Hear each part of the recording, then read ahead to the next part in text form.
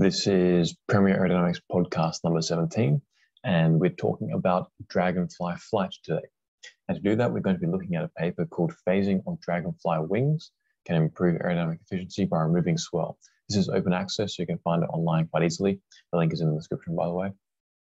So dragonflies are quite different to a lot of other insects in that they have 4 wings instead of just 2. And this is the subject of a lot of inquiry, because while a lot of other insects, they evolved to have these 2, dragonflies have remained having 4. Interestingly as well is that dragonfly are also among the fastest of the insects and the most agile. They hunt other insects, so they are very unique that way.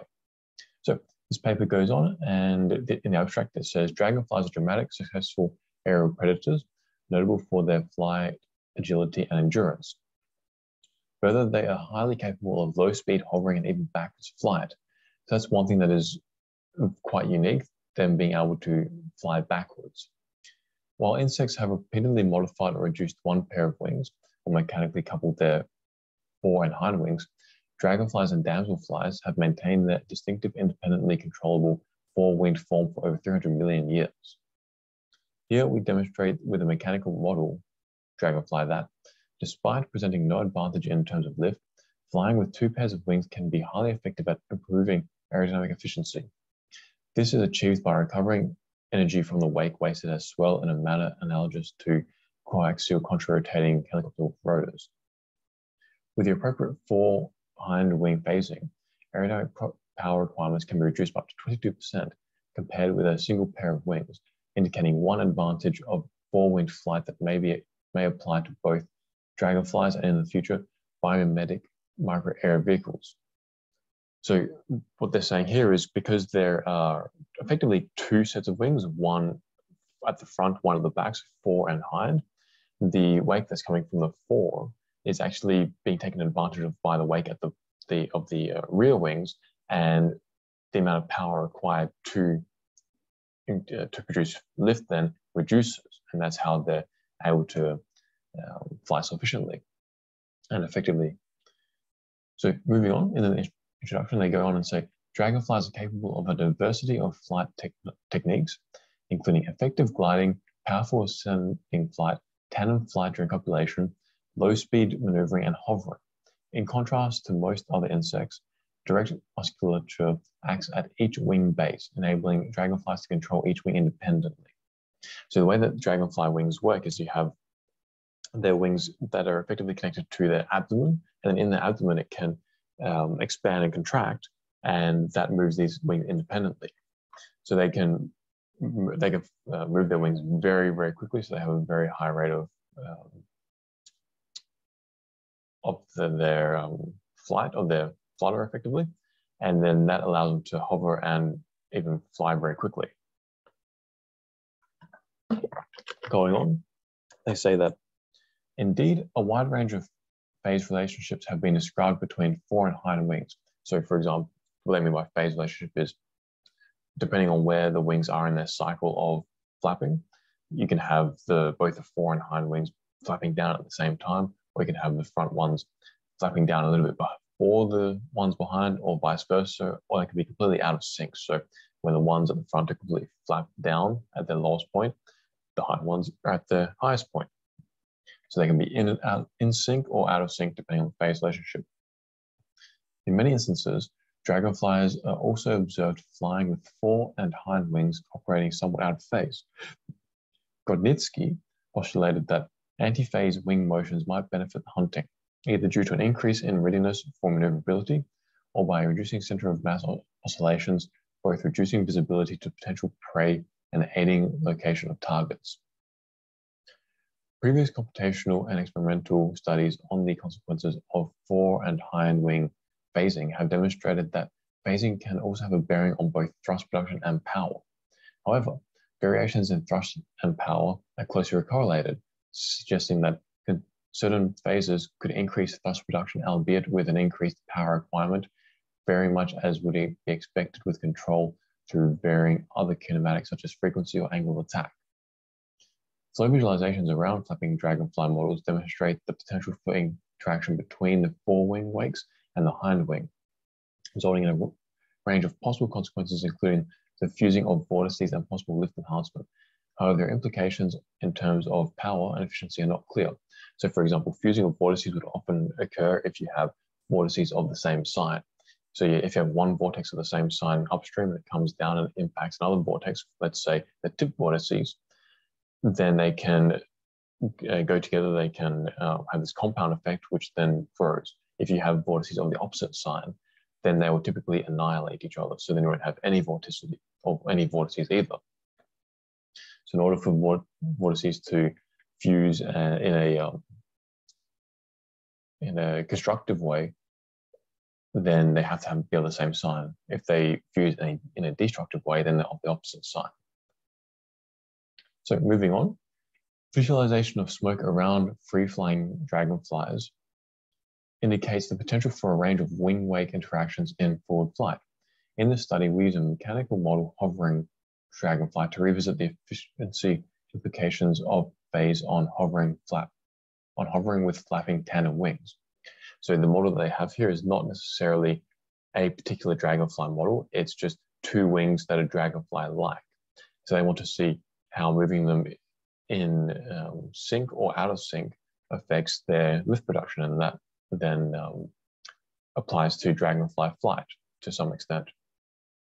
So with their experimental details, they go in and they just say, we observed the effect of hovering with two pairs of wings by measuring the forces and wakes produced by an intermediate Reynolds number robotic hovering model dragonfly, and demonstrate the significance of hovering with a range of fore hind wing bases. Now the next part is quite interesting. They say the Reynolds numbers based on the mean wing tip velocity were 105 for the forewing and 125 for the hind wing. Now, this is at the low end for small hovering dragonflies, but it is considered well above the traditional Reynolds number. So these Reynolds numbers are very low by regular standards, 105 and 125. Yet they're considered above the transitional Reynolds number. Usually, like, you can have Reynolds numbers at 200,000 and they're still transitional. 500,000 is still transitional, but these are only 105 and 125 and are considered above the transitional region. There are quite a few reasons that they can be considered above the transitional Reynolds number. One of them is that a dragonfly wing is not smooth. It's not like just a piece of sheet paper or just a flat plate. It's more like if, let's say, you grab a piece of paper and then you scrunch it in one direction, then you pull it out. Then you have like all these creases in there. That's effectively like a dragonfly wing. And the reason why dragonflies, their wings have been evolved to this, we think, is to reduce the tendency for laminar separation bubbles to form. By having all this roughness effectively, you can then bypass this laminar separation bubble phenomenon, and then that makes the flow over the wing more stable. Another reason why these two Reynolds numbers, 105 or 125, despite being incredibly low, can be considered above the transitional Reynolds number is because of the turbulent nature of the flow around it. So particularly the hind wings, you have a turbulent flow upstream and impacting it. So you're going to have likely a very turbulent flow, which is why we can consider such low Reynolds numbers to be above the transitional Reynolds numbers. They're still turbulent. So moving on, the robotic model represents the two dynamically scaled right wings of a hovering dragonfly with realistic wing shapes and hinges vertically separated by 1.25 chord lengths, yielding fore wings beating directly above the hind wings. Both fore and hind wings followed identical generalized kinematic sweeping a horizontal stroke plane. To provide a moderately realistic test bed with which the significance of wing phasing could be investigated without introducing confounding factors such as the direction of the net force vector. So in other words, they just tried to make this test bed so that they could isolate certain aspects. So the aerodynamic efficiency is represented by the figure of merit. I've gone into this in a previous podcast. If you look at podcast number 15, I talk about the figure of merit and how that applies to helicopters and rotating wing aircraft. They also look at it here. Now, it's not that common to look at the figure of merit of non-rotating wing aircraft, but Here they have some good reasons. For example, they have this kind of cyclical fashion for flapping. So they look at the figure of merit, and it's a special case of propeller efficiency, use of hovering helicopters. This term describes the ratio of the minimum theoretical power required for hovering to the measured aerodynamic power.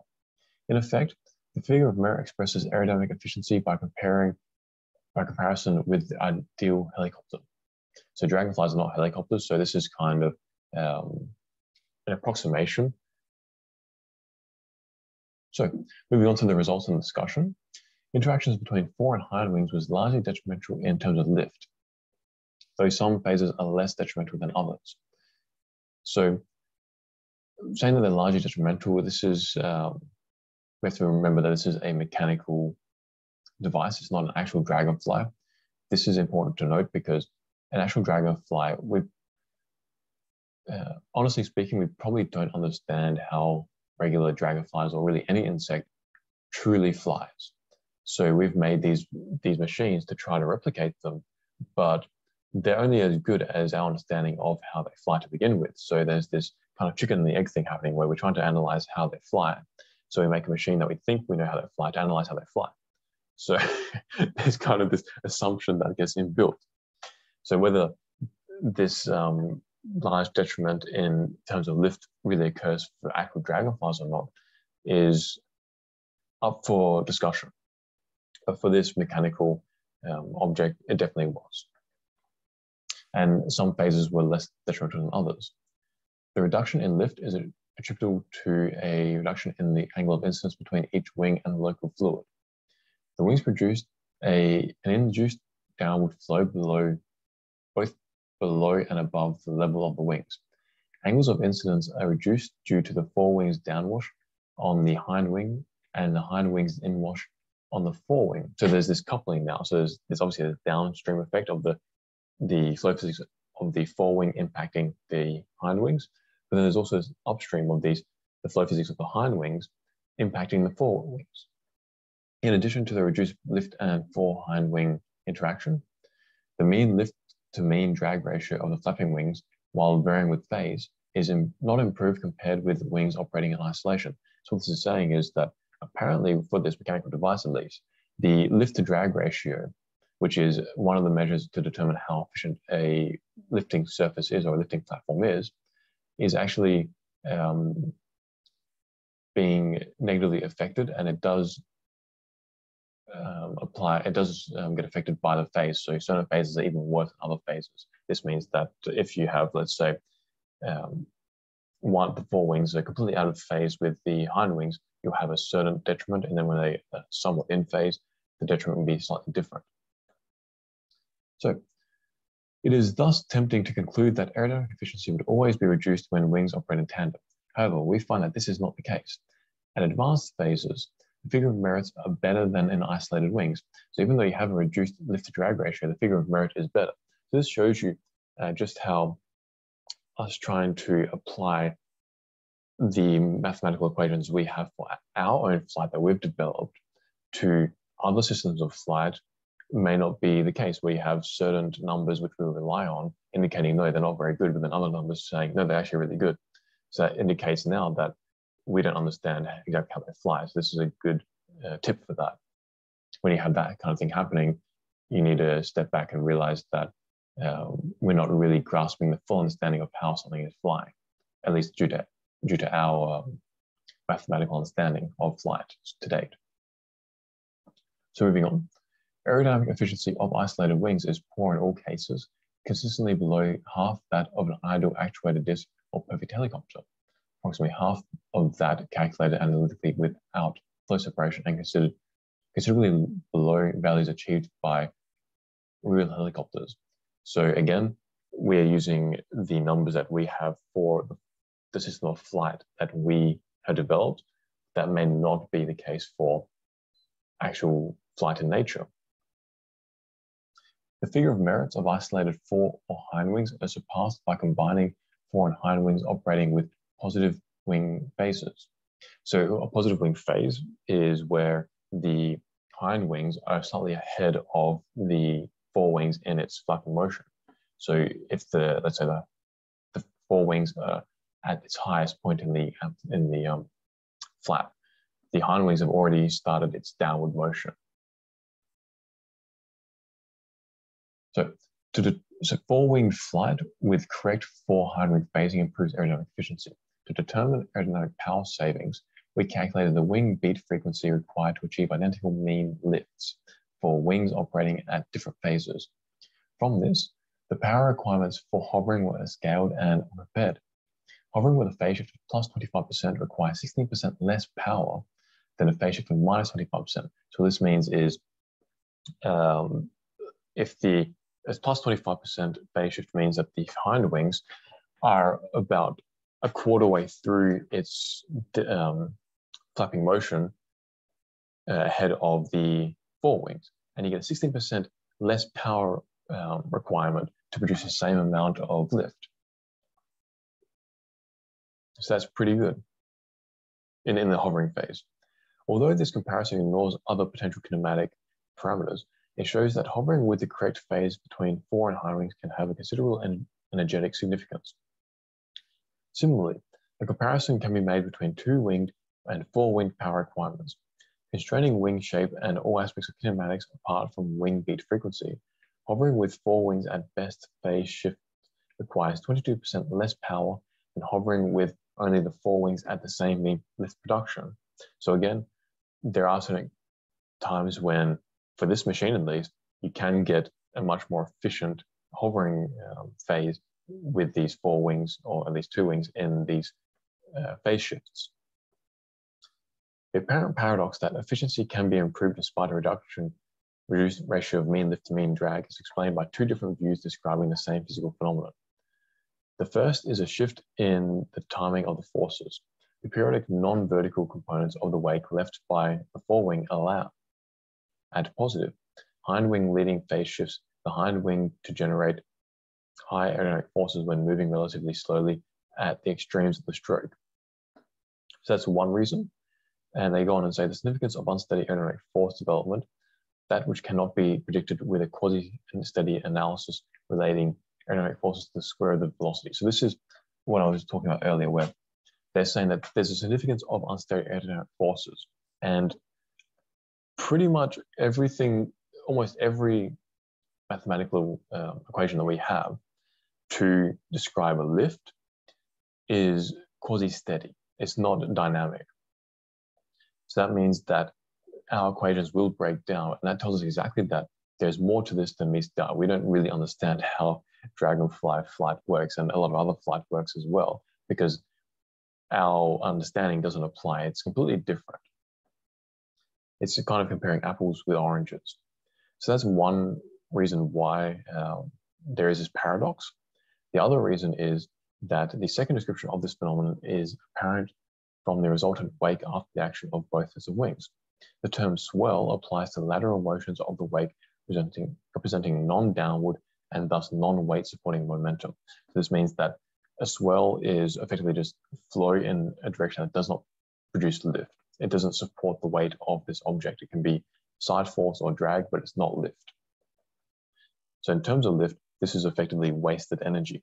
So energy put into swell is wasteful, as I said, as it is not associated with momentum flux providing weight support. At positive kinematic phases, high aerodynamic efficiencies, swell applied to the fluid by the forewings can be recovered to a certain extent by the hind wings, redirecting lateral motions of the wake into the vertical. So that's really cool. So they're using effectively kind of the wake that's being dumped into, the energy that's being dumped into the wake to then produce lift for the hind wings. So they're kind of recuperating this energy. You can kind of look at it as at an inefficient phase shift, so minus 25%, for example, the spreading wake has a considerable component of non-downward momentum. By contrast, at an efficient fore hind wing phase shift, so plus 25%, for example, the contracting wake is largely vertical. So this shows you how the wake has now been redirected in a certain way when you have a certain phase shift. When you don't have a phase shift, this doesn't happen. And this is how you can take advantage of the wake from upstream.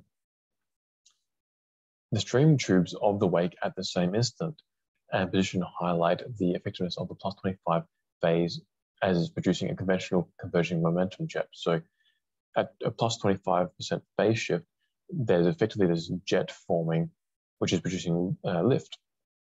Whereas you don't get that for the minus 25%. So there's this real delicate nature to have this phase shift. Flow speeds in the wake are also generally lower at plus 25% phase shift, suggesting that less kinetic energy is put into the wake for a given change in vertical momentum. So that's always good. When you have less kinetic energy, that almost always represents a more efficient flight. When you have more kinetic energy being dumped into the wake, that should trigger alarm bells that you're wasting energy. So the mechanism for improving efficiency by swell removal matches the energy extraction by the hind wing for the wake of the fore wing, predicted by Lamb, another paper. And is directly analogous to that exploited by coaxial contra-rotating rotors, exemplified by helicopters such as the Kamov KA-50. So what they're saying here is, okay, there is a similar flow phenomenon going on between helicopters, contra-rotating helicopters, which is we have a helicopter with two rotors, one spinning in one direction, one spinning in the other.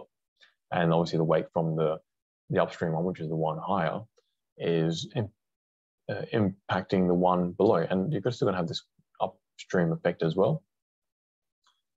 So in conclusion, the findings that the conditions for high lift are the same as those for high aerodynamic efficiency raises the question of why dragonflies use such a diversity of kinematic phase shifts during free flight.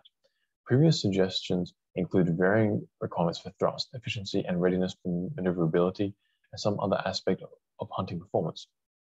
An alternative explanation for the observed phase shifts in free flight is that the appropriate wing phasing to make effective use of swell removal is dependent on the speed with which the wake travels between the fore and hind wings, and this is determined by the fly speed, direction, and thrust production. So this makes a lot of sense. So they say that you have this phase shift of plus 25% between the front and hind wings. And this is so that the wake that is coming, this particular wake that's coming from the front wings, has time to impact the rear wings, and then the rear wings can use it. Well, depending on the flight speed and the direction and the thrust production, the amount of time it takes for this wake to travel downstream and impact the hind wings is going to be different. So at a certain velocity, you might have a phase shift of plus 25% is optimal. But when you go to a different velocity, that may be not optimal at all, because the wake from upstream might have taken longer to get downstream, or it might have gone very quickly. So the phase shift might be different.